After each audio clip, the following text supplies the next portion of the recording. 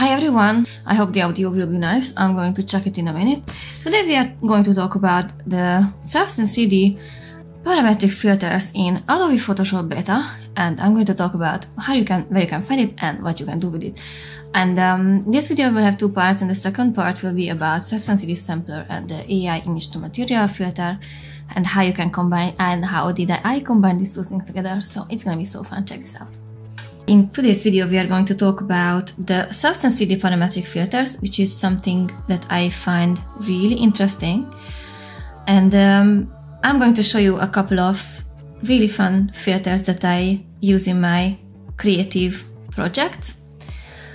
So let's take a look at it. Where you can find the Photoshop Beta app, you can find it here if you go to the beta apps in your Creative Cloud app. So you just have to click on it, and here you can find all the beta apps, and you can just basically download it. And if you download it, you will find the brand new parametric filters. So let's check it out. Basically, you can create a new file, or you can just drag and drop an image. And for this project, I have a couple of specific images that we can use. For example, this one, I think it's really interesting. Let's just merge down everything. This is the render from Stager, Substance 3D Stager. Here, if you click on the filter tab in the menu. Oh wait, am I in the right Photoshop? Yes, I am. So if you open it, and here you will find the parametric filter menu, and if you click on it, here you can find all the filters. You can add your own filters if you create one. What we have to know about the parametric filters is that they were created with Substance 3D Designer, and you can also create your own and upload it here. So let's check it out, what you can do with these filters. For example, chromatic aberration, and if you just click on another filter, you will find another one. I like this one quite a lot.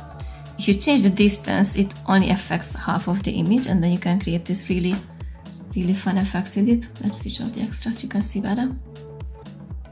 So I think it looks really interesting. Let me zoom in too. Yeah, so this is how it looks. I think it's really cool. I have a couple of favorites from these, to be honest. We have the duotone, and we have this glitch effect. I'm going to create like more videos about what you can do with these images and how you can use them more creatively. We have this oil paint. I think it's really nice. Let's try another image like this one, for example. We have more colors that you can see. And now you will see that we have these really interesting brush strokes. And you can select from different resolutions, so you can go high, or you can even try the ultra. And you can choose from different presets. It's really interesting.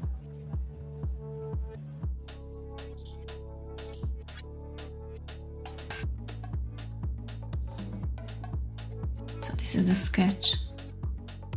And what is interesting, that this is basically like a smart filter, so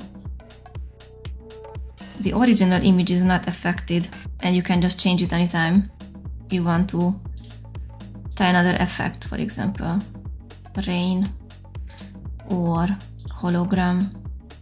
And then you can just play with the parameters, and then you can I really like this one for some reason. So you can just create a lot of things. And just as an example, for example, I use this glitch effect on one of my 3D renders, and this is the result. I really like this glitch one. And we have different effects that you can try. I will show you an example what I did with this one. We have something called symmetry, and This is basically like a mirroring, like a list of mirroring effects that you can put on your image. And here you can choose from different presets. And some of them are really, really fun.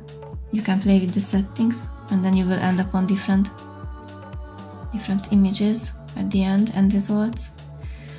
And what I find really interesting is, for example, you can use this mirroring effect. You just have to find which one is the best angle.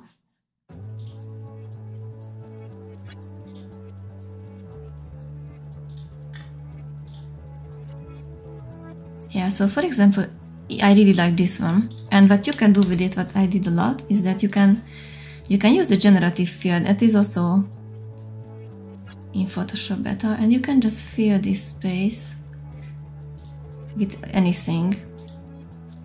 If you don't put anything in the text box, then it will automatically just generate something from the content of the image. And you will get 3 different results you can choose from. For example, I like it like this. And you can even go crazier, and if you select some parts of this this render, it will generate you something more interesting, I would say. So you can just you can combine these effects, and you can just experiment with them, and the results are really interesting. I will show you in a minute what the end results were for me. Let's try it a little bit differently. Let's make a bigger crop.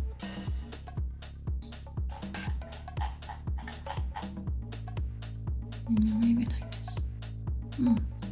Let's see what happens.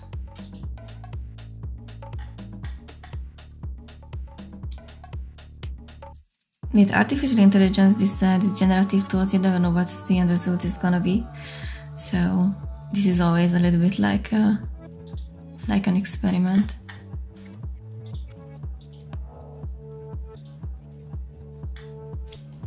So now it looks like this. It's really fun. Then you can play with the contrasts a little bit, and then we'll see. So this is something really unique. So if you think about where we started and where we ended up, it's really like a fun creative process. So these are some of the images that I created with this technique, like this one. So I think it's really fun. So I suggest that you check out the parametric filters in Adobe Photoshop Beta, and I will share more about this and the newest filters and whatnot when they will be available. So thank you for watching, and just share it with me on Instagram, or just put it in the comments if you tried this technique and you enjoyed it. Bye bye, see you in the next one.